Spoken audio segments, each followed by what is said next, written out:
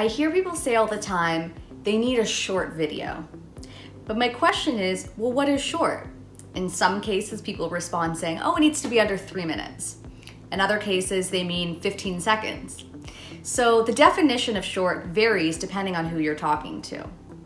So my question today is, how do you decide what length of video you should be creating?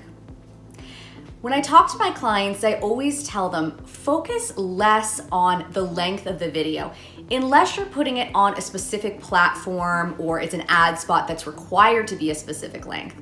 But if not, focus less on the length and focus more on how you're providing value, getting across your message in the most concise way possible. So in some cases, that might mean a 30-second video is all you need to get across the information.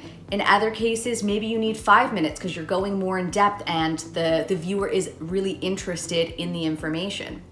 Like I do here, I try to keep my educational videos around the 2 to 3 minute mark because I find that's enough time to get across a good piece of information that somebody can walk away with, but short enough that they can quickly consume it and then go about their day. But in other cases, when I'm creating educational content, it might be a 45-minute or 60-minute webinar, and that's fine too, because it's not overtly promotional content. It is more educational and offering value to the viewer.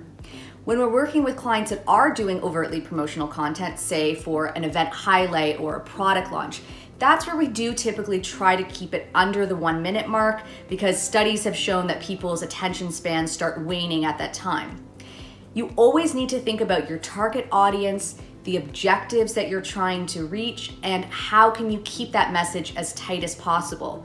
Put yourself in the viewer's shoes. If this was another company that you didn't know much about, would you consume that piece of content? Would it be engaging to you? What is the mark that you would stop watching?